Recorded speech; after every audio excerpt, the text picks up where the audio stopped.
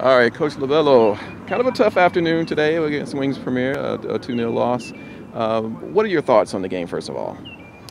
Yeah, they beat us with their game plan and more physical play by their attackers.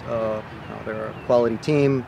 Have been improving in the last part of the season, and we're sort of like also on a different direction. We sort of like struggled the last 4 games, so they played a good game. I think we were second best on every 50-50 ball. The intensity level was probably not there for at least the first half, and that cost us.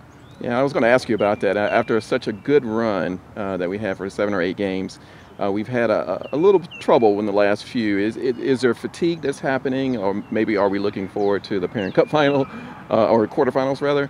What do you think is going on? Yeah, I think it's probably a combination of factors. We had key injuries, key players injuries, and other players that have been out of the roster.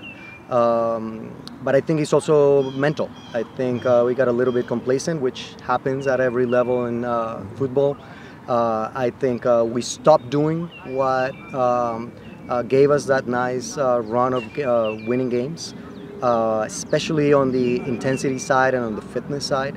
So it will take a lot of work during this week to really focus on those things that we were doing right, and clean up some of the errors, but also mentally to be more positive on our game plan and with each other, regardless of whatever the game throws at us.